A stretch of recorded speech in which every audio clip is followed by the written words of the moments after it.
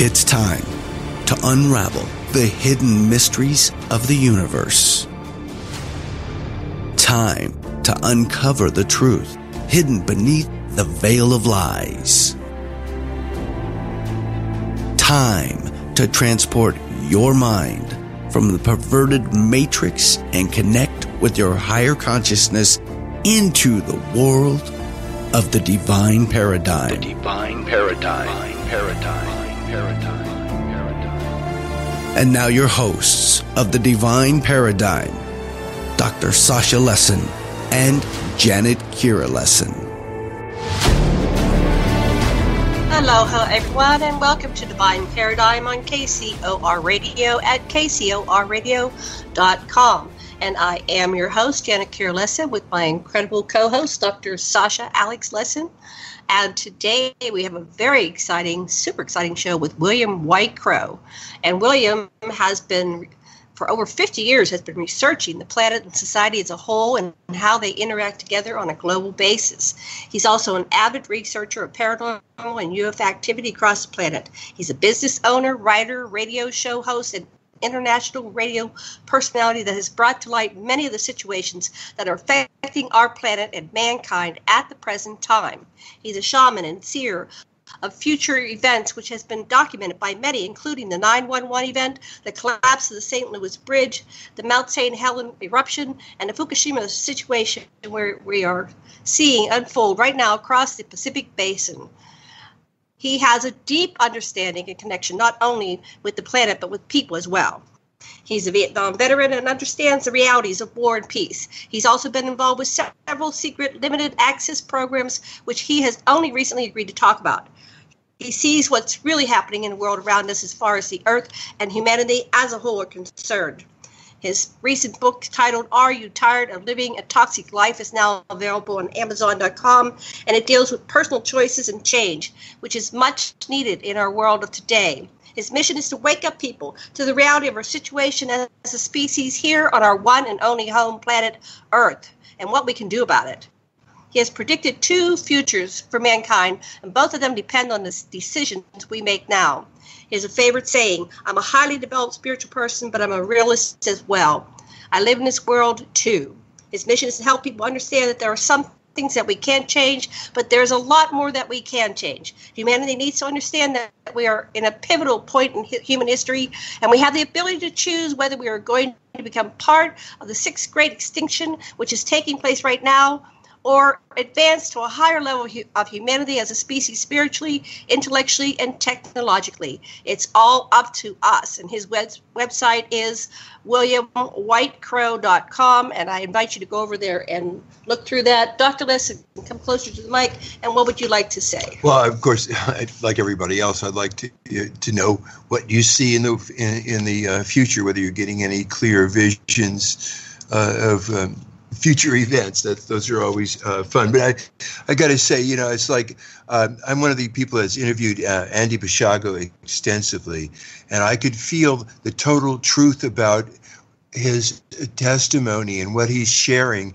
And I've watched people stand forth and witness him and have the courage, and you've just done that too, to really say, yes, we have been on Mars and the moon, and here's what we've been doing. And I hung out when I went to the Mars conference with a bunch of people that spend their days looking at pictures that NASA released of the moon and Mars, and trying to take off the white off or whatever it is. And we were looking at these on the screen, and then William, you came through, and your pictures, oh yes, that's a this and that's a that, no, yeah, and I walk by this and I walk by that. So you are the witness to Andy Basiago's telling the truth that we all have to know. And when I started listening to you, I realized, wow, and you've got your truth too, and a hell of a lot of wisdom. So I'm really looking forward to what you got to say, bro. And thank you, William WhiteCrow, for coming on our show today. I know there's a lot of directions we could take this show, but I'd like you to start and tell us what you want people to know about yourself and your work. And, for the first section here, you take us on a journey, and then we'll direct it to the second and third. Take it away. Oh, okay, you bet. you. Well, thank you for having me on your show. It's a pleasure to be here. And I'm glad you guys made it to the Mars conference and everything. What Andy has to say is very important for humanity and mankind. He's not somebody that's just been out there doing this all his life to create a comic book or anything. This is reality to him. And I'm going to be honest with you, he searched for me for about 30 years or a little more before he found me, because it's very hard to find me. I made sure of that, because of the life I've lived and everything. And when Andy came into my house, he turned around and he had mentioned some situations and some people's names, and my wife got tears in her eyes because she thought that I was going to go back in the programs and stuff. So that's how it affected us here, and I had to calm her down. It's okay, dear. All's well. I'll just tell, what Andy needs here, to back him up and let people know that he is telling the truth. I trained the man, so I know he's telling the truth. As for me and my purpose here, and the reason I became a shaman is because of going through all these programs and my experiences in life and understanding where mankind is now and where he is heading. And the things that I've seen in the future, depending on what man's modes are and the changes we make now, we're in a very precarious situation right now as human beings. And I don't care what anybody else says out there. It's a stone cold fact. You can step out your front door and look at it and see it. And I've been gathering information about our society. I've been gathering information about our planet and putting it all together. And a lot of people only want to look at, the global weather change or a political this or that, and everybody likes to argue with one another because we've been taught to be separated. We haven't been taught to come together as a species together and stop the warring and everything and work for a common good. And right now, that is a very important thing for us to do, is all of us work towards a common goal. The systems that are in place now are inappropriate. They're not working. We have to evolve to a higher plane of existence, a higher plane of thinking, because we've been kept in these loops for generations. And I think you guys know as well as I do that after 1 or 2 generations after something's gone by, nobody remembers anything from that point before. Right. We have youngsters right now in their 20s, and the 18s and stuff that have no idea what the 70s and 60s and 50s, and things of this were like at all. Like when we had the oil shortage and things like that, people waiting in line, we're getting ready to do that again to a point. There's other aspects that are going on here that we can get into later. But my main thing is really try to help humanity understand exactly where we're at right now, environmentally, planetary-wise, socially, politically, and everything. Get the big picture out there going so everybody can kind of wake up, shake their head, throw some cold water on their face and say, okay, now I know where we're at. So our future generations will have a chance, because we have to change. We really, really do have to change. There's a lot at stake here for humanity. And like I said, and you read it right there, we can either become part of the 6th great extinction, or we could take the steps to move into a brighter future. Right on. And that's what I keep bringing home. I'm a very psychic person. I'm a lifelong experiencer, and I have seen the future in many various ways. You mentioned that you see the future and you see 2 major timelines or what do you call them? Multiverses. How do you access the future? Are you using technology? Are you using your own shamanic psychic abilities, or a combination of things? Well, the first thing that it always comes with is my own shamanic abilities. The things that we all have naturally within us that we pay little attention to. That those 2 little voices, one sits on one shoulder and the other sits on the other. Yes, no, yes, no. You're always fighting one another. With me, everything started out with me visions. When I was very, very, very young, and they kind of scared me, because I didn't know what they were until the elders started telling me, you're not seeing things now, and you have to understand these are things in the future. And the second way was when I was working within the organizations, the projects, shall we say, and I experienced the actual aspects of time travel, teleportation, things of this myself. And through Andy and I had seen 2 different timelines. And that's when I turned around and I kind of jumped for joy when I heard that, especially coming from him, because part of what we did, we had to jump to multiple timelines to see what was going on, variations. And that's part of the reason we're kind of having Mandela effects right now, actually, is because of what we consider ripples in time. Uh-huh. Yeah, I'm very familiar with the Mandela effect. I was shown 24 multiple potential timelines when I was 4 years old in physical form, but once I was on board ship, I was in my immortal self form. And these were the most likely possibilities of where humanity would go based on what was happening in 1958. So I'm aware of that, and it's very easy to simultaneously hold timelines and slip back and forth between them. So that's how I time travel, but I'm not sure how I do it. But I just do it, and it's part of probably who I am as a physical being, which is a hybrid with many a lot of kind of like tall white type genetics within my physical form, and then who I am as a soul, and I have access to who I am as an immortal being. So I'm aware of that, yet I'm totally human just like everybody else. So with that in mind, what are the two pivotal timelines that you and Andy have identified, and can you describe them a little bit for our listeners? Well, Andy, he was delivering information and things of this nature to particular individuals, and in his timeline and everything. And one of the timelines that I went on with scientists and everything, I've seen a future, year 2045 and everything. It didn't look too good planetary-wise at all. And now society and people were okay. We had a population was dropping, things of this nature. Everybody knows by the year they say by 2050 we're going to have 9.6 billion people. We're at 7.6 billion people right now. You know what I mean? And we live in an enclosed system. And this is one of the things that when I was working with the scientists that they really helped me understand. The actual words of one of the scientists, when I was saying, they got a lot of trees over here and this and that in our planet. I don't see, we plant more trees. And he goes, not now. He goes, now you would have to plant the entire United States in trees just to make a 10% difference in the CO2 and stuff in the air. Wow. And I was like, whoa. And he said, but this is what we're going to do. We do have these multiple timelines. We have to check them out. So the first thing that you have to do is go in and reconnoiter an area where these scientists are going to be. And I've seen the whole entire Southwest is dry and barren. Not saying that they wouldn't have rainstorms, but when you do have rainstorms and stuff like that, water washes off fast. So the water isn't held in the ground. It'll go in a river and go somewhere else real fast.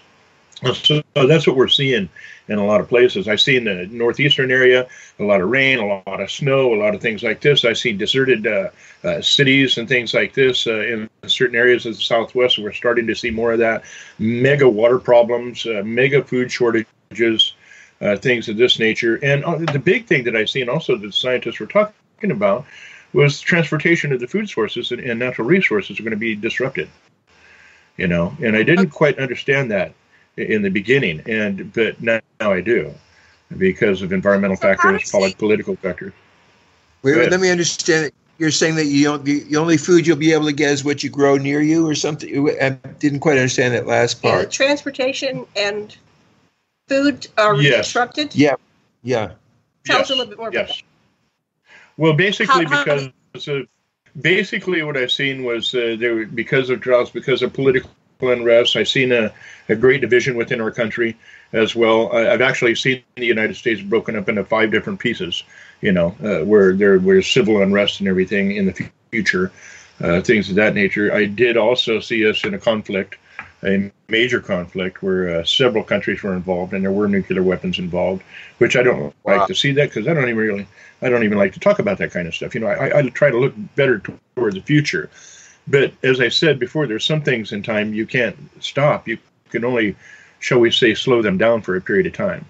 And, they're going to happen. Everything isn't set in stone, per se, as a lot of people think. And now, of course, with the Mandela effect and the ripples in time and things are changing as well. So it's kind of really fluid right now. But I do see food shortages. I do know for a fact there's going to be water shortages. I know them just as well as I know my own name, Mm-hmm. And these are the things that I've seen. I did see a massive amount of poor people. And, cities, the law enforcement, everybody moving towards cities and letting the rural areas kind of go and stuff. We're starting to see this all over the United States now, And I also seen the United States alone for a period of time, where none of its allies and everything were really helping out much. It was like a kind of, our political people put ourselves in kind of a bad situation. it gets straightened out over time. But we got some hard times ahead of us, economically, food-wise, and things of this nature. So let's call that timeline A. Now, is that the timeline where there's 9.5 billion people? Yeah. No, well, see, that's what they're projected. By 2050, we're supposed to have about 9.6 billion people. Now, one of the things that the scientists told me about was we live in an enclosed system. That's what I was going to touch on.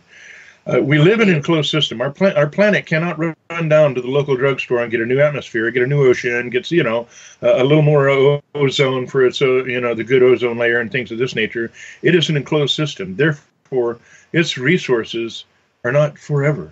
Once you use up what you have in an enclosed system, then you're going to start having problems. You have to leave the planet to go find other sources of resources and stuff. And that's part of the reason we're seeing NASA really trying to find other habitable planets. They're looking at Mars again and doing all kinds of things right now, and keeping the social unrest and the fear thing going, so we really don't get together and work together and do what we need to do. That's what I see.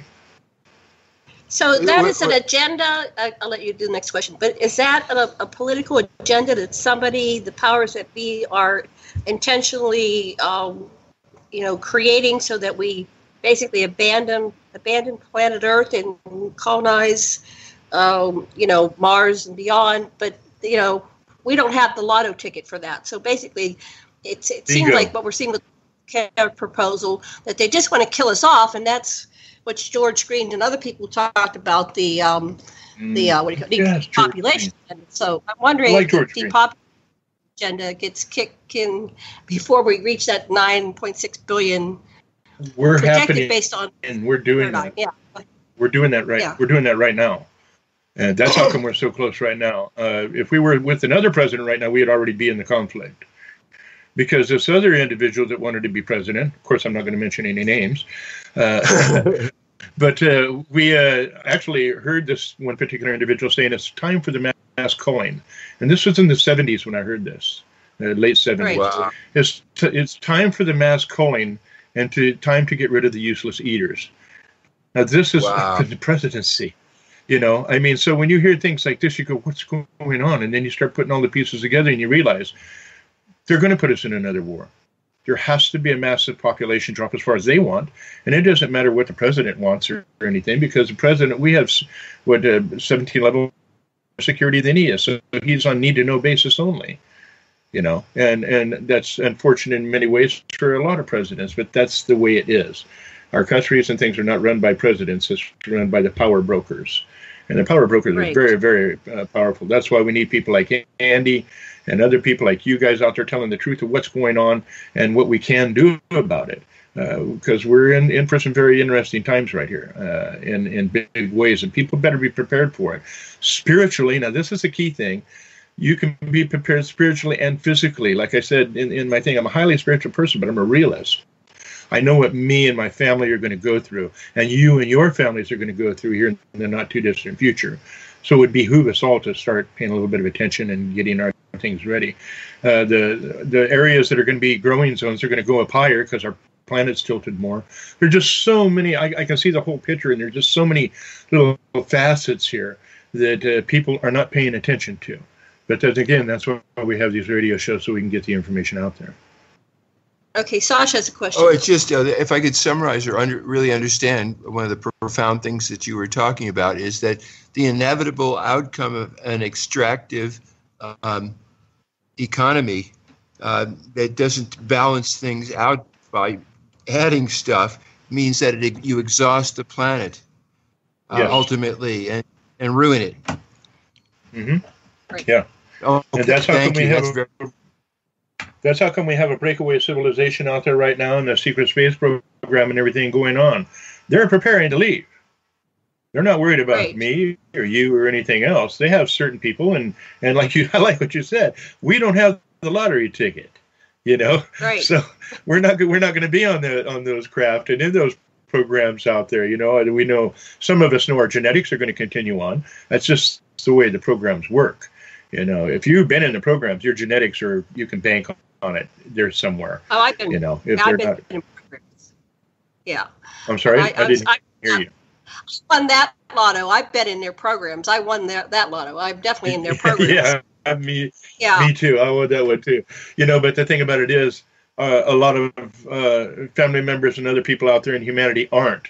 Now, the fact of the matter is, and this is the reality of the situation, no matter if we had the spaceships and everything, not everybody's going to make it. It's just the way nature and things are in reality.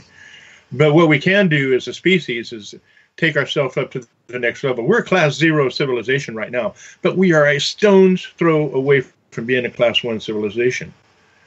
The only thing stopping us is our... Yeah, so what's plan B? What's that one like? Oh, wait, before we go to plan B, I have a couple more questions on plan A. Okay.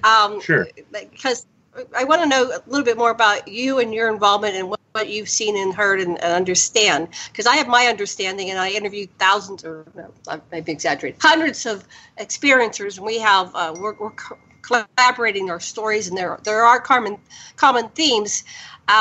Like Tolik and I both have been shown the 24 multiverses, 12 of which were kind of negative and 12 which were positive, all the way up to total utopia and to the other end of total apocalypse with the planet blowing up. So we've seen these different paradigms, possibilities. So to me, from my understanding, that nothing's set in stone, even we ourselves individually and collectively as the observer participant, we're not locked into a timeline. We are the chooser, and we can decide where we're going to go. So we have these two main timelines that you and Andy have seen or been shown or are within the programs that our government, I guess these are some kind of military programs that he was involved with many of the experiencers are, although mine I think are outside of this box a little bit. They're showing me the potential perturbation. So what type of beings, entities have you interacted? What is your understanding of the politics going up to the highest level, beyond the Republicans and the Democrats and the Brits and everybody on the European level and China? There's somebody above that. Who is the all-seeing eye? Who is the pop? You're talking, well, the name, shall we say, you're not going to get a single name, but you will get that upper 1%, to 2% of individuals that do know what is going on and how things are operating. And it's all interagency, all multiple country assets, everything all pulled together, kind of like a backdoor policy. And when I was in the programs and dealing with them and stuff that I had dealt with 4 different non-terrestrial beings, even though they're here terrestrial now. They've been here longer than we have, but the politics that are going on behind the scenes right now, and I just talked to somebody just last week and everything, are everybody's in the get ready mode for throwing everything into high gear, and that's what we really are seeing out there right now. Everything is going into a high gear, the controlling mode. That's how come the Trump thing and all these other people around the planet are worried about the environment, because so are these other beings. We have to understand that this planet isn't just ours. This planet doesn't belong to just us. We're stupid enough to think that. Arrogant, I guess, could be the word to use. That's it. That's it. We're so arrogant to think that we are the smartest, we're the best, and we know what's good and we know what isn't good. But yet we've seen the president that the White House, even in the 50s and 60s, zoomed by UFO crap, and nobody wants to admit it. The United States is scared right now. A lot of the people in power are afraid right now because these other beings are starting to come out and deal with the regular people, because they know that dealing with the governments isn't going to do any good. The negative aspects of our, shall we say, the others or visitors are. They're the ones that's creating the chaos in the world right now and the things of this nature, because that's what they do. They control, and they've done it since the Anunnaki time. In the ancient Sumerians, they set up systems the way things they wanted them to be. Well, those systems don't work, and they're falling apart right now because of their control systems. There's another system coming into being right now, which I am very, very glad to see and everything, with these beings and everything coming to say, listen, you're at the apex right now of your own civilized world. And they've contacted you people, me, and many people out there. And they're showing themselves and letting us know, so proving that we're not going to get disclosure the way we want it from the government. So the disclosure is now coming straight to the people. And that's what I see. Well, we're coming up on our first break, but before we get there, I just want to know, what are the 4 species that you've interacted with? The particular ones that I've been interested with, 2 of the grays. I've seen the Nordics, as they call the whites, whatever, and dealt with them, and also the mantis. Mantids, I should say, is kind of like the ultimate of mental and understanding, period. So those are the ones that I've dealt with. There's another 5th group out there and everything, but you, believe it or not, we're having a turf war out there right now, within our solar system and things of that nature. So we have to kind of really be aware of what's going on, because the negative aspects of these beings also are trying to deal with this. Have you dealt with the reptilians at all? Yes, I have. Mm-hmm. Okay, and so there's different factions. That's the 5th group that I was talking about. Okay. We have 2 minutes to break. So when we come back after this break, we're going to focus on a little bit more about what we just said this first half hour. What did you want to say, Sasha? I would really like to know about the Pegasus and the Mars Jump program, and what's on the moon and what's on Mars. And if you would shoot us or let us use some of your pictures, because the stuff that I saw in your presentation when I was in Alabama was the best photos, the clearest I've seen of the surfaces. And so I'm really excited about what you showed us there. If it's up on your website, we'd like to be able to show it. Yeah, we'll find that link. And also, we have to deal with timeline B. So I don't know if we've exhausted timeline A, but we got to go pick up timeline B. Okay, we are almost to the music here. Here we are. And you have been listening to Divine Paradigm on KCOR. We'll be back after this 6-minute break.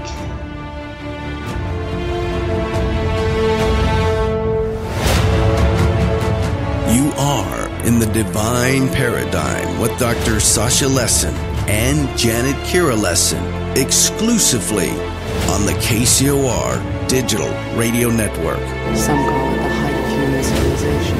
Share your thoughts by calling the KCOR Digital Radio Network hotline number at 702-425-9230. That's 702-425-9230. Worldwide colors use Skype name KCOR Radio. More positive potential revealed in the exploration of the paranormal after this. This is KCOR Las Vegas, home of the Digital Radio Network. Broadcasting from a shack just south of Area 51. Wait, that doesn't exist. This is the KCOR Digital Radio Network. Now for the news.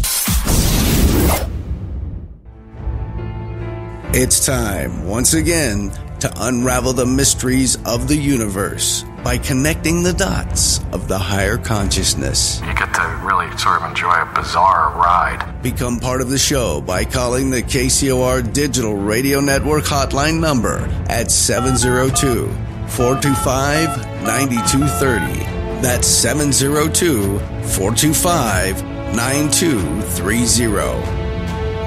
Worldwide colors use Skype name KCOR Radio. Tweet your thoughts anytime by using hashtag KCOR. It's my favorite thing to do every day. Escape the Matrix and join the conversation live in our chat room at www.kcorradio.com. Now, back to Divine Paradigm with your enlightened hosts, Dr. Sasha Lessin and Janet Kira Lessin. And yes, we are back, Janet, Sasha, and William WhiteCrow. What do you want to say before we bring back William? Okay, well, just before the break, we were talking about how, William, you saw that humanity had 2 timelines that were we were at a place to choose, and we were looking at the timeline that was very painful and a downer. That's one possibility. I don't know if we exhausted what that one was like, and then we were going to then look at what the going down a positive ascension timeline would do. And of course, I'm an existentialist, so I say, can't we embrace both in some way? Or maybe both are going to happen. Maybe different people will go different ways, or whatever lessons we need in our karmic development will be there for us, whichever path we take. Anyway, I really want to hear the rest of Plan A, if there's any more, and what Plan B is like.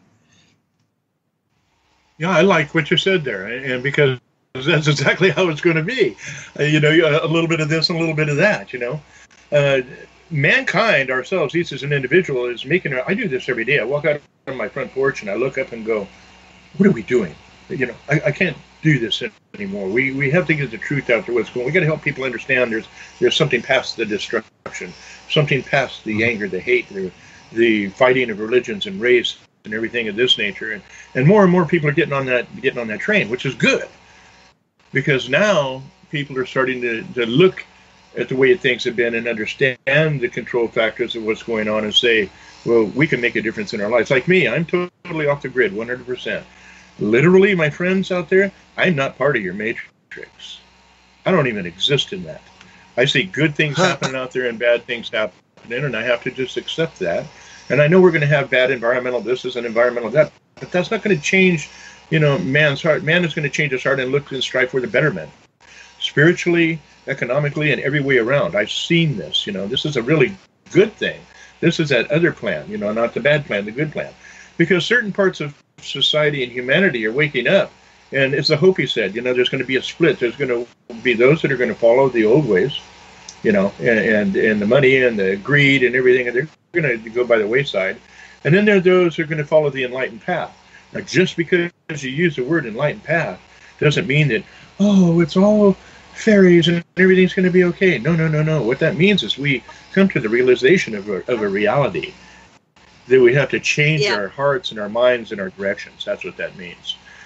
So I really like what you said there, when you said, or is it going to be a mixture of both? Because that's exactly what it's going to be. And that's a good thing. Yeah, partly how bad it is, or the adversity that we see, is the challenge. So when you see unfairness, then your cause becomes justice. When you see ugliness, beauty becomes your path. And so it's. I think the purpose of the irritants is to activate us. To give us an opportunity to transcend our boundaries and be more inclusive. Basically, empathy and love is where it's all at. And I guess I want to know if you have any specific kinds of, have you met charismatic persons like Jesus that are around to help us through the transition? Have you met anyone like that? Yes, I have. I've met two individuals, and both of them. One was a hybrid. We're all hybrids. That's one thing I like to get out right now off the top.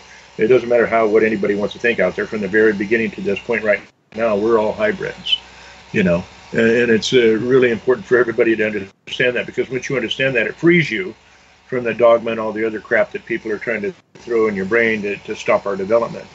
I was told by these beings and everything, right straight up off the top, humanity is going to go through a very hard time, but we have to go through this hard time in order to take the next step up in classification of who and what we are as a species. And we're seeing that out there right now.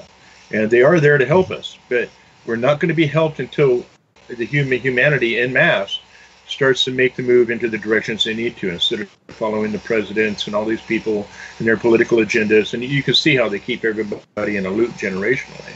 But we're starting to break free from that, which is a good thing. So, that's how come I have hope for mankind. Because I know that we're going to go through some hard times, but you have to go through hard times to grow.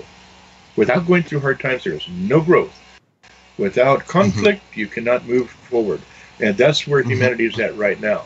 And that's that other timeline. We do have a very good timeline that Andrew and I have both seen and everything.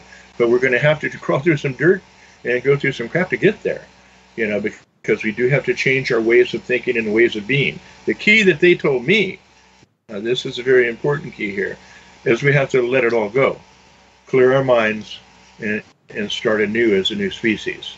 And you see a large portion of society wants wanting to do that right now. They just don't know how to do it because of all the smoke and mirrors that are going on right now. But it's coming, and it's happening.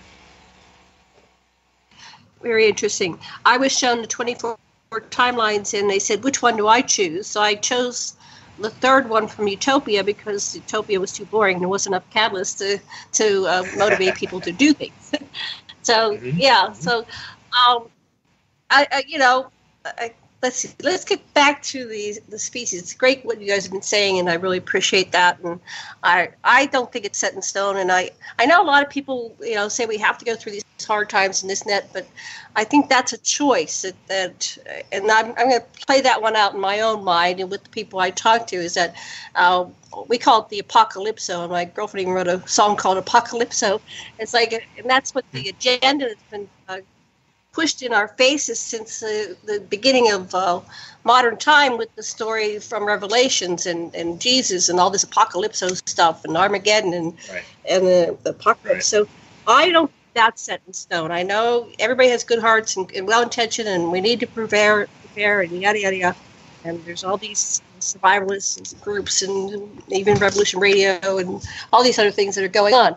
However, I work with the light side of the force, the good ETs, they're saying, we can stop this today. We can stop this tomorrow. We can stop this at any time.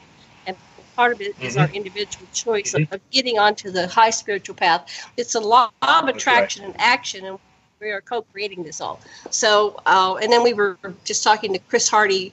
I recommend go back and listen to her interview. We're talking about, getting into this meditative state, which shifts us automatically higher and higher every day. The more we engage in this meditation where we allow the higher consciousness to communicate with us. We're always putting stuff out, and we're always interfering with our own downloads from, listening to the Matrix and all the bullshit that's out there. So anyway, with that being said, I'd like to get back to some ABCs of your experiences, and I'm very curious about the beings you've interacted with. On what basis was that?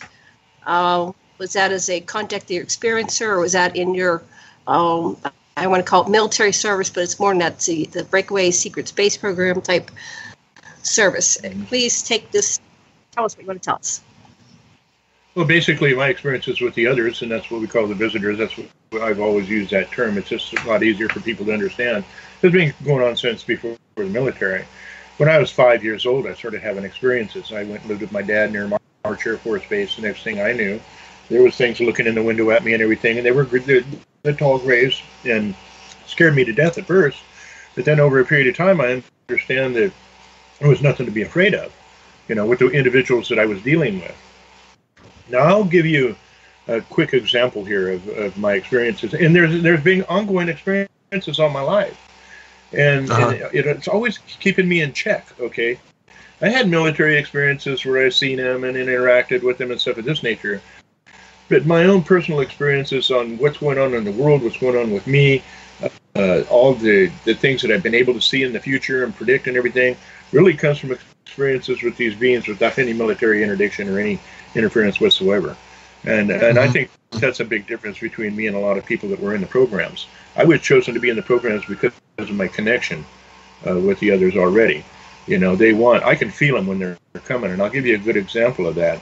One night I was here on my property in my house here, and I felt them coming again, and I knew there was nothing to fear, but I wanted to show people something. So I put hasps on all my doors on the inside of my house, okay? And I locked them when everybody went to bed with padlocks. And I put the keys under the bed, in between the mattresses, me and my wife. I destroyed all the keys except for one key. And I put that under the bed in between, me and my wife, in between the mattresses and everything. We went to bed.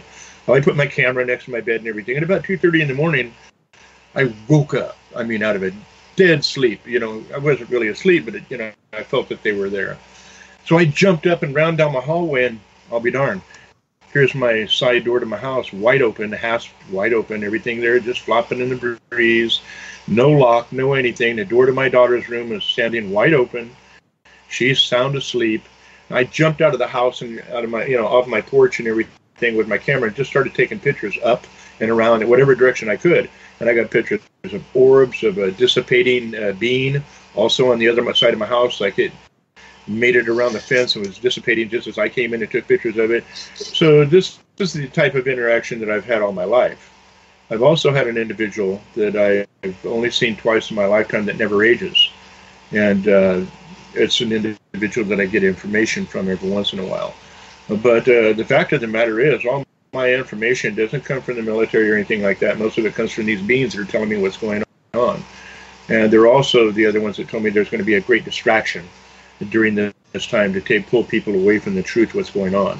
And I think it has a lot to do with, the other people in this movement that are trying to stop the truth from coming out, basically, in many ways. It's almost like Gaia and gang are part of the distractor. Yeah, I'll have to say that. I don't like to, point. Without more evidence, I know this is like gossip and rumor and speculation. Yeah, I'm just summarizing where I'm heard. Yeah, I don't name names right at this point. Where I'm at with this right now is I'm just seeing the people that are out there that are really trying to condemn other people for their experiences. And it hasn't happened to me. And even if they tried it, I wouldn't care. I really don't care. I've had my experiences. I know what they are. And they're 100% real. And there's no false memories or anything. Because not only has it happened to me, it's happened to my family. This is a generational thing. Mm-hmm. It just isn't something that one person sees and it's over with. And my spiritual experiences and my depth of understanding spirituality, what it is, and my development, the things that I went through in my lifetime with these beings, watching the earth, every single thing they've told me so far has come true. So do I doubt when they come and give me information? No. I believe them before I believe most people on this planet right now, because number one, these beings have never, ever, ever lied to me. They're 100% truthful of what's going on, and there's no fighting amongst them to get one belief system or another out. We're all in this boat together, as they say. The big situation is our mentality. Are we going to let ourselves as individuals rise up high enough to float above all this crap and BS that's going on? Or are we going to get involved with it? And I like what you said there. You're not going to make any judgments until, all the facts are on the table, and that's the way I am too. But I have noticed that it seems that there is a particular area that I almost want to say disinformation to a point, and condemning others. And that's not good. We should all be working together to find out the truth. Just like this mummy you were talking about. The heck with PayPal and all this? That shows you there's a corporation trying to make money here. What you do, you throw it on the table free and let everybody look at it, and let private investigators come in and see what they think as well. Right. Take the DNA and do the analysis, and that's the proof right there. What will the DNA show? Is that just got a monkey? But I'll tell you from what I saw, it's got 3 fingers, and from what I saw, they have at least, they have 4 because they have an opposing finger, and that mummy didn't have an opposing finger. So how do they lift things? Although they're very long, maybe they curled around enough. I'm trying to think of how that works mechanically. The extremely long fingers. But I've seen beings with 3 fingers, but I haven't seen them. I haven't seen them like that mummy looks like. And so that's my discrepancy in there. There's some things in there that I look at and go, that's not quite like what I've seen, and that's all I have to go by. Right. Although there could be other species. It's not that we've seen every species that exists everywhere. So. Oh yeah. What did you have a question, Penny? Well, I want to know about Plan B already. Oh, Plan B. The utopia. Yes. Plan B. Timeline B. Okay. Well, Timeline B is where everybody finally gets their act together, and they get rid of the political systems that are in place right now, and they go to it. And I know people are going to freak out when I say this. It's more of a global council where people working together, for food production, for getting off of this world, because we all know that planets, change over periods of time, and part of that is what we're going through now. Part of it has been created, actually. But the fact of the matter is, we're going through a time period right now where we could grow, and this is what I've seen. I've seen plenty of food. I've seen less people. Now, this is the interesting thing. Either scenario, there was less people. It would seem like we just found that balance point. And we knew what to do. There was no government saying you couldn't have kids or anything like this, but people just knew we can have kids now or we can't have kids now or whatever. This was something that was within the individuals, and which we're starting to see that actually within our societies now. People making particular choices not to have children. They see what's going on with the planet. I also see, along with this situation, a totally new mindset about religion and things of this nature. It's, there's a lot of good things in all books out there, shall we say, religious materials, but the dogmatic control aspect of it, we've lost. It went away. It totally gone. And it was a spiritual aspect instead of religious aspect that humanity was growing off of. There was no such thing really as I'm in a Californian, you're a Texan, any of this type of stuff anymore. It was, we came from this area or this area. And another thing, when I was in the program, everything was called, within the core, within the programs, so that's another aspect there that happens in the future. It's one simple thing, everybody's working together. The whole thing about the ETs and everything is laid on the table. Everybody knows about them. Everybody's working together. We're working together with some of these species that are out there in a very positive way. And those other ones, the other ETs and things that are out there that were negative and everything, we kind of have a coalition going against them during these future times. But I do see a galactic thing where people are getting together and they're working together and they're helping one another and they care for one another. But there's a bigger plan, a galactic plan here that people really have to understand. We got to get out of just the me, the I, the I'm better than so on. So we have to look at a balanced equality to our existence, and that's what I see in the future. And nothing is a utopia, shall we say? I like what you said about the utopian society. It was too boring, and it is. We have to have challenges as human beings and everything. And part of the big thing is us colonizing other worlds and getting off this world so we can start re-terraforming and helping this planet get back together, as we're already doing on Mars, actually. And that's a timeline that I clearly saw. And I was introduced to that also once again. I was 4 in 1958, and in 1966, Star Trek came out.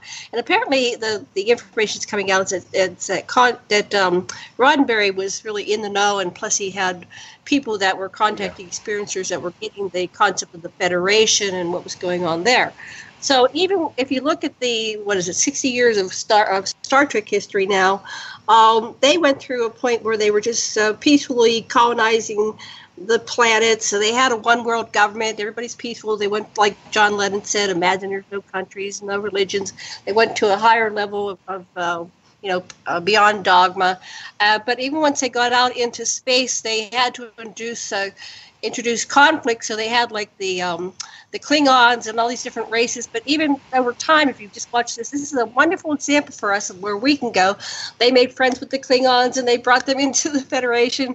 And that their enemy kept getting bigger, and eventually it was the Borg, and they're going to be all assimilated. So, and that's...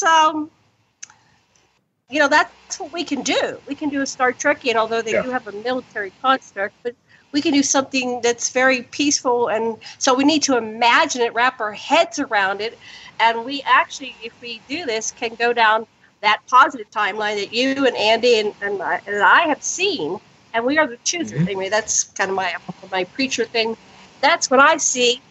And go ahead, Sasha or William, you want to say something regarding that? I know for me, this is the best of times and the worst of times by Dickens. And I am so utterly blissed out at being able to talk to everybody in the world over this radio station and to get your wisdom, William, and to be here with my wife and my cats and beautiful Maui. And I know people are suffering, but God, thank you, Great Spirit, for my life. I'm happy right now. Yeah, I see this right now. It's one of the best times to ever be alive. I see so many things happening, so much growth happening, falling away of the old, and the beginning of the new. And that's exactly what I see. Yeah.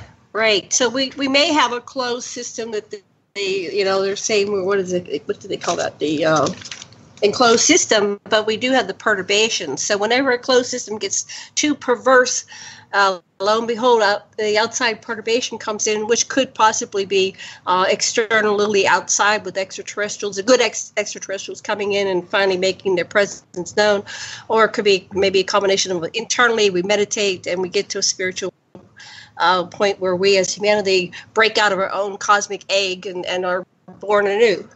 Yeah, and also there could be asteroids hitting, just like caused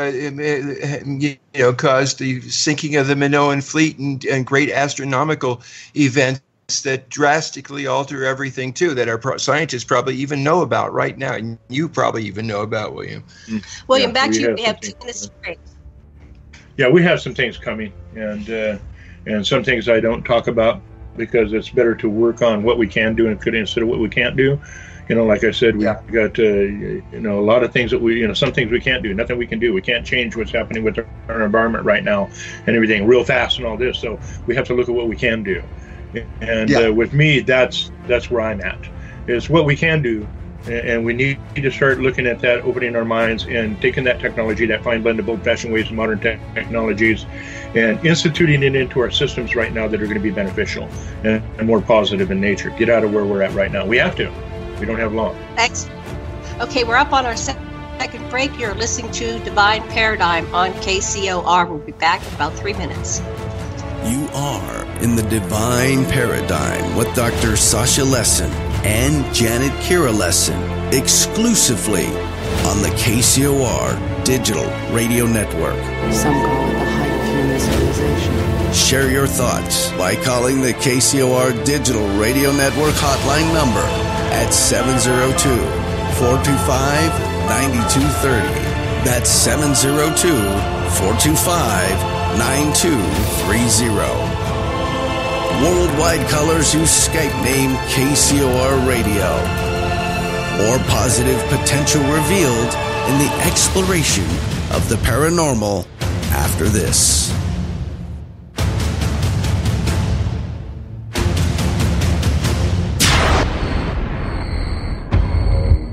Alien Deceptions, a suspenseful sci-fi romance thriller by Tina Marie, featuring the tantalizing Erica Jones and the mysterious Russell Hamilton. An out-of-this-world book of fiction based on years of document facts and files the government does not want you to know about, at least not yet. Alien Deceptions by Tina Marie. Available now at Amazon.com or get a signed copy at TinaMarieEntertainment.com. Get your copy now. Hello? I can't hear you, but you can hear me, right? Hang on, I want to make sure I understand. So a non-citizen can go over to a hospital and walk in and get emergency treatment. That never happens here. What happens? Jobs are created. Guess what happens? The economy grows. Then you have more people paying taxes. Do they not understand? I don't want to hear any more about Islam. I don't want to hear one more word about Islam. Take your religion and shove it up your behind. I'm sick of you. Fatigued by the identical mind-numbing viewpoints up and down the dial? You fat pig who lies on his back all day, demanding that everybody else subsidize them. What do you do, jerk? All right. Well, listen to the master of provocative insight, Dwight Lilly, exclusively on the KCOR Digital Radio Network, Tuesday nights at 7 p.m. Pacific, 10 p.m. Eastern. Whether it's local or national news, Dwight has his finger on the pulse of the nation. So now you've got a case where Cliven Bundy, in an interview first broke in the New York Times, his comments are beyond repugnant to me. They are beyond despicable to me. They are beyond ignorant to me. The Dwight Lilly Show, never restrained and always opinioned. Talk without the fluff. The world is about to change forever. Get your weekly dose of truth every Tuesday night at 7 p.m. Pacific and 10 p.m. Eastern, only on the KCOR Digital Radio Network. I'm jumping in with my clothes on. Most party fouls are pretty dumb, but if you decide to drink and drive underage, you could lose your license and your freedom. Learn more at ultimatepartyfoul.org. Brought to you by the National Highway Traffic Safety Administration. Looking for a radio show like no other? We need something brand new. Then tune in to the KCOR Digital Radio Network, Tuesdays at 6 p.m. Pacific, 9 p.m. Eastern, and get ready for the quantum shift. The world is evolving around us. Will you be ready for the shift? This is one of the most important decisions you'll ever make. The Quantum Shift. Hosted by Dr. Sam Muggsy, will enlighten your understanding of the world and bring you mentally into a better understanding of existence. The Quantum Shift. Quantum Shift. Quantum Shift. Quantum Shift. Live Tuesdays at 6 p.m. Pacific, 9 p.m. Eastern. Exclusively on the KCOR Digital Radio Network. It's time, once again, to unravel the mysteries of the universe by connecting the dots of the higher consciousness. You get to really sort of enjoy a bizarre ride. Become part of the show by calling the KCOR Digital Radio Network hotline number at 702-425-9230. That's 702-425-9230. Worldwide callers use Skype name KCOR Radio. Tweet your thoughts anytime by using hashtag KCOR. It's my favorite thing to do every day. Escape the Matrix and join the conversation live in our chat room at www.kcorradio.com. Now, back to Divine Paradigm with your enlightened hosts, Dr. Sasha Lessin and Janet Kira Lessin.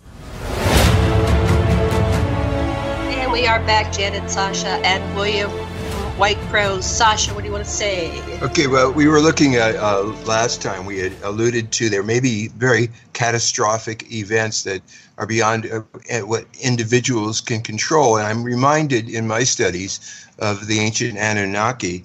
When the Anunnaki had bombed Canaan and Sinai, and a radioactive cloud spread north and toward Sumer, and everybody was dying, and the Anunnaki got in their rocket ships and submarines and got away. But Bao, the princess, the daughter of the king of Nibiru, who is married to Ninurta, the great warrior, she stayed, and she died with the people of her city, Lagash, ministering to them. And so that what it reminds me of is, even if things terrible may be in the offing, it's like, I guess Hoffman said, today is a good day to die.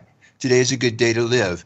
And if you have that in your heart, then you can dig whatever it is and do the best you can with the path that you've got to walk right now. Very true. Yes. Very true. I really like what you said there. So, William, I guess this last part, we'd like to focus on a couple things. We have a question, and our listener, Cheryl Francis, wants to know, well, does Dr. Lessin, but does any of us see a mass landing happening within 2 years or an event? When you were working for the military or the powers that be, or with your downloads or shamanic experiences, have you seen anything like this, the event that people are talking about? No, I don't see anything like that within this next 2 years. I do see it later on into the future, but I do not see that within the next 2 years. Yeah. Okay, I'm reminded in 1947 there was a massive flyover Washington D.C. that Michael Sala has really documented with official documents, and this really did set the whole government truth embargo in high gear, and so that those kind of things have happened. And from my perspective, is we are right now, we still have a great fluidity here in Los Estados Unidos, but however, it takes just one either false flag like the Twin Towers or one natural disaster for there to be emergency states of different degrees of severity, all the way up to martial law, while we still have a certain kind of administration run by the deep state murderous mafiosa. So that right now is a window. There's still time. Okay, there's still time, and just. I saw a download. I did not get a time frame where they simultaneously appear major ships over every city, major and small, and so it's a mass sighting that the whole world sees at the same time. So there's absolutely no doubt. And then that scenario kind of played out later that year with that. What was that movie called where they had the 12 ships parked? It was a very lovely movie. It was later on that same year, whatever year that was. The Arrival. Yeah. Okay, so thank you. I hope that answered your question. It was clear as mud, but it covered the ground. There we go. Okay, so William, we don't have a lot of time, and we want to cover a little bit, and we will definitely have you back as many times as we need to cover this story because it's incredible. Sure. And so, about your what do you call it? When you were stationed on other planets, when you visit other planets like Mars and the Moon, tell us about that. What was that about? What did you see? Sure. What were the circumstances that got you there? Well, I'll be honest with everybody right off the top, and I've said this on other shows too. Mars is home, and I just feel such a pull to that world. It is unbelievable. I've been there. I know what it. Even before I've been there. I guess that's the best way to put it. Because we have genetic memory. But basically on Mars, when I got there first in the programs and everything, you go there, they take you to the planet, you get to step outside, you get to experience the environment, you get to experience some of the life forms in classrooms, they explain everything to you before you leave here.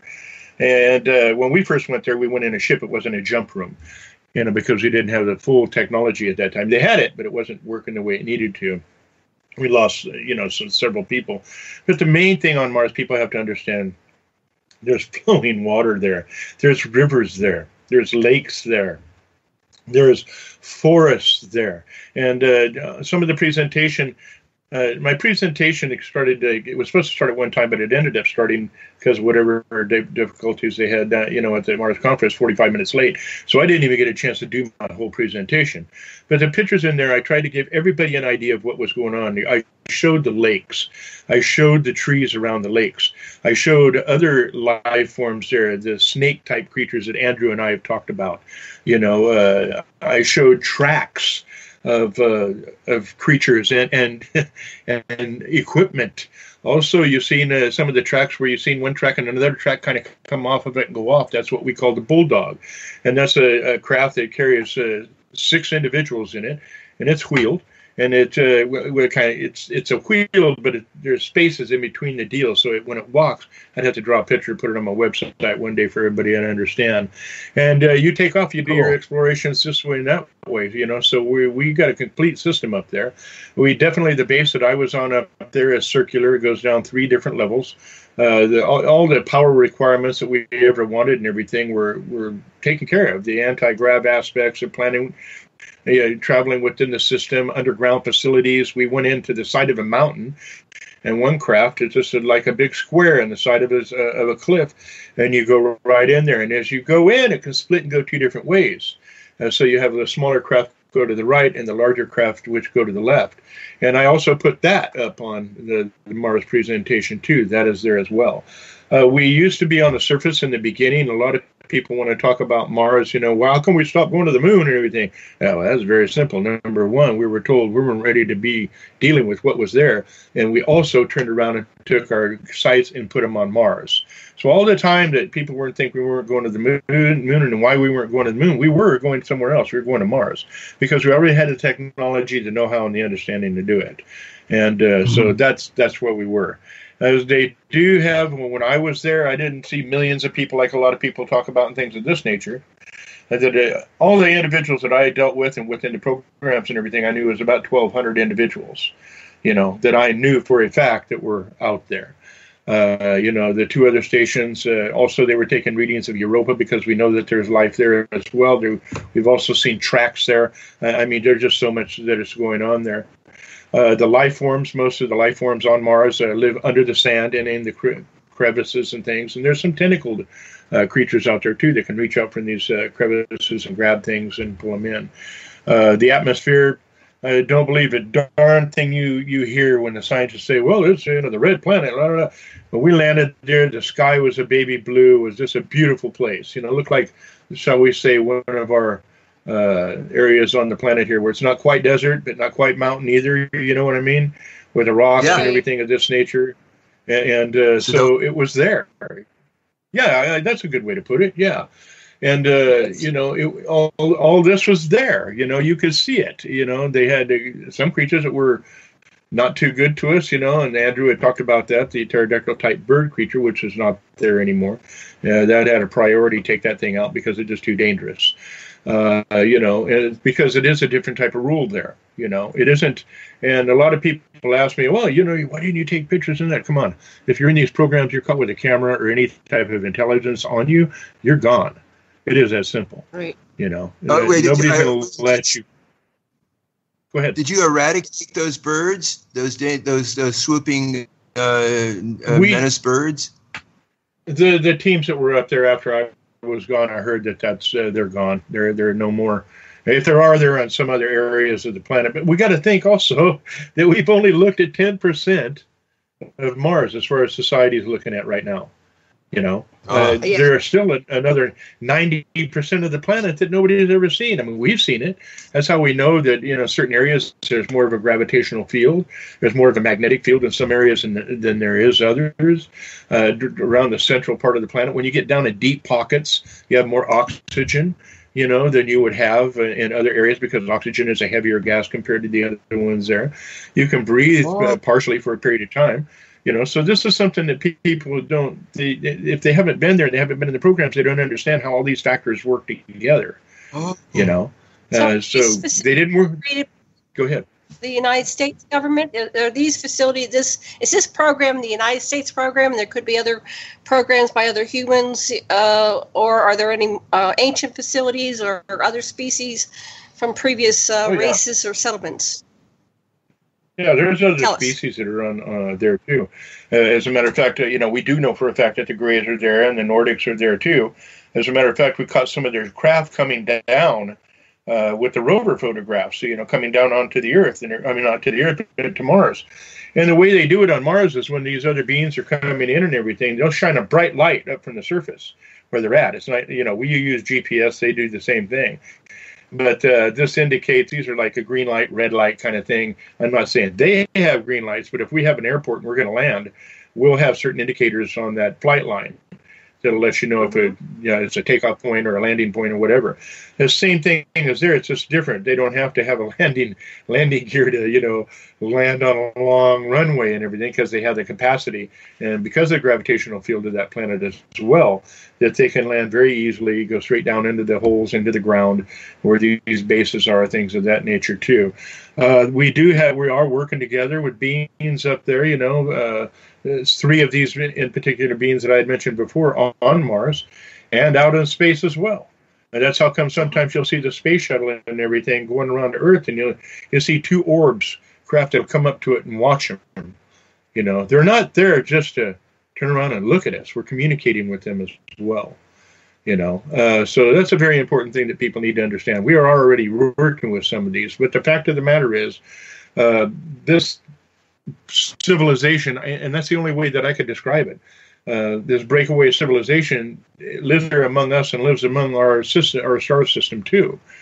They have all the toys that we would like to have and all the agendas that we would like to have going out there and terraforming. That's why we're on Mars right now. We're terraforming it, and we're terraforming it big time.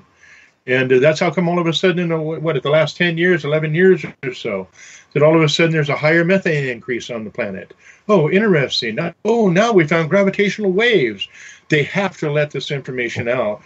Part of it is because of the rover pictures, also because of the orbiter pictures, and because too much information is getting out by who? The public on what's really going on out there.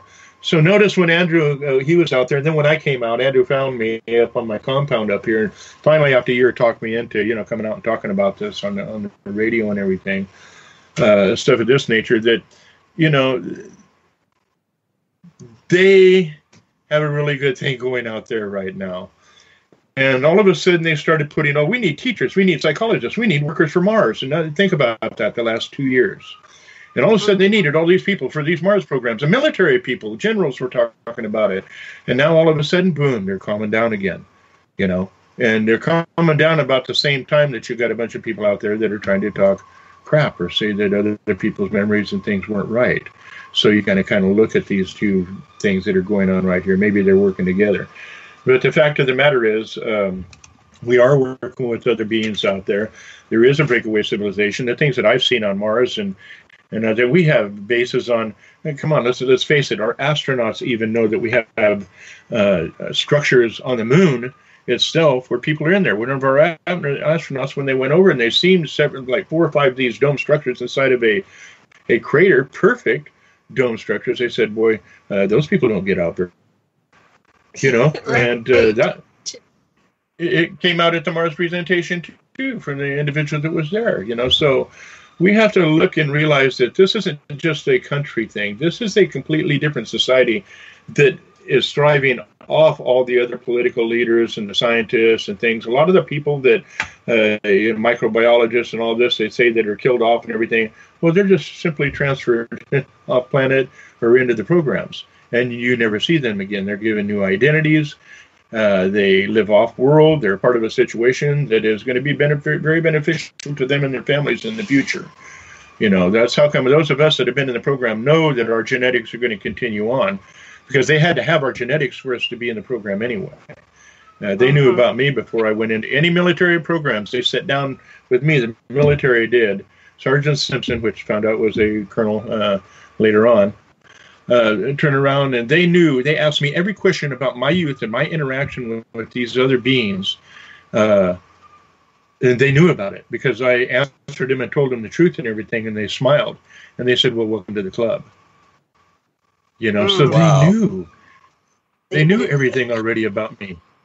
That's why they wanted me in the programs. And I think it's the same thing with a lot of people. Oh, I know that. I was on a military base in Johnston Atoll, and the moment I landed, they were all over me. So they knew that I was part of the program, even though they didn't reveal it to my conscious mind. And I always suspected. I was going, what is all this attention about? Why are they, talking to me every day for an hour to 2 hours? I'm supposed to be working, doing data entry. Yeah. So I never did what I was supposed to do. I was in some kind of program, but they weren't revealing it to me consciously. But you're one of the people that they revealed it to you consciously, because you were going to, the Mars base. Now, your story resonates with what we heard from John Titor II, and he said that he was on all, Mars, Moon, and beyond his that our government, world government, has, or the United States part, or whoever this is, has a treaty with the 4 major species: the Greys, reptilians, mantis, and humanoids, tall humanoids. So that correlates as well. We're going to be running out of time here. What do you want to ask? Well, there's just one little question. Louis Reinhardt has this hypothesis that some of the rock sculpture that you find in different areas indicate different kinds of townships or settlement areas, and I wanted what your reaction. Yeah, basically, it's just like here. If we turn around and go to Africa or Egypt or anywhere, they're going to have symbols and representations of their cultures and things like that. And that's a big thing what we did and the scientists did on Mars. The ones that I was watching over reconnoiter areas, and they'd come out and we'd go out and they would gather all this information from these ancient civilizations, ancient technologies, from crash ships that were already there. And there's a lot more to it. Like you said, we just don't have the time that we can go really into depth and get everything going. But you're right. Yeah, there are certain areas up there where the architecture and things of the past civilization was different. And that's probably a lot where the conflict and everything came in that happened up there in one of the time jumps that I was involved in into a past time period in Mars. And it showed when the atmosphere was deteriorating and they were collecting samples and DNA and all. I mean, there was just a ton of stuff that they were doing. But yeah, you're right. Who was the day that was doing that? Was it, and Sasha's a quick question, but we're almost out of time. Who was the day that when you went to the past? Who was it? The Anunnaki? Because we have an Anunnaki story that we have researched and fleshed out in our research. I didn't understand your. But what do you? I didn't understand your question. You said you went to the past and you saw that there was a lot of disruptions going on. They were scrambling to preserve DNA and stuff. Who was the Zay that you were viewing or interacting with? This was several species at the same time, but it was mainly us and our scientists when they made the jumps back to grab as much DNA and technology as they can to bring it back to the present time, so they would have a history, a genetic history of Mars's past. And has there been an analysis of the genetics, and have they determined who those people were that were on Mars in the past? Yeah, they were definitely dealing with the Anunnaki at that time and one other race, and I don't have that name. I'm one of the few people that made a lot of notes back then and put them in boxes. And so I've been pulling those notes out and rereading them and everything, and and it brings back a lot of your memories, because that's a long time ago. But the fact of the matter is, there's two particular species during that time. There was a war, there was a physical conflict going on, the battles happening. It had to do with part of the war in heaven thing. Part of them wanted to come to Earth and take over the Earth because of what was happening there. And there was a massive conflict. So part of that space fleet that had left Mars because of the impacts that were coming wanted to come here basically and take over, and the other part said no. So that's where the Great War in Heaven come from basically now, that you see in the Bible and everything. They wanted us to continue on as we were. They could live here, but they could not take over the planet and interfere with the species that were here at the time. So that's some of the other information that I had learned as well. Okay, Sasha, do you have a final question? Just what you're saying totally confirms the account that Stuart Swerdlow, who was one of the heads of the Montauk project in the first part of the time, and basically said that when the Dracos sent a hollow planetoid through that destroyed Malduk and made the Kuiper belt, and then sucked a lot of the surface from Mars water, but the Maldecans had taken shelter underneath with the Martians, and the Martians who'd also gone underneath and gotten some kind of protective material from the coast. But in any case, they were all Lyran refugees running from the Dracos, and then as this planetoid went past Earth, it sucked up most of the water. It was and water vapors, and Lemuria and Atlantis arose. But in any case, some of the Martians ultimately, the Maldecans, came to settle in the Gobi Desert, and other groups that were brought to try to control the Dracos, who were trying to make a comeback. They'd all retreated, left Venus, which is what this body became, and they set the moon in place as to invade Earth, but ultimately they lost to the combined forces of the Galactic Federation. Anyway, my data seems to be exactly like yours. Right. Well, it's interesting. We haven't met. I'd like to say one thing, though, real quick here. I've seen a question in chat about the gravity on Earth and everything. I mean, about Mars. Let me put it this way. If you take a football and throw it on Mars compared to here, you're going to be able to throw that football about 6 times further than you can here. So there's your answer. Awesome. Interesting. Okay, we have 2 minutes to close. Your final words. Go ahead, William. I think that if everybody turns around and does a study and everything, don't listen to the dogma, don't listen to the nothing, no, this is all false and that's false. Use your intuition, do your research. You're going to find out that there's a lot more going on out there with Mars, with space, with the breakaway civilization, with ours. We need to bring ourselves up to a point in humanity now to become that class 1 civilization. That is our goal, and they want us to help us do that. But we have to make that decision as human beings on this planet ourselves. We can't have it, and we can't have a great future, but we have to start doing things about it right now to make it that way.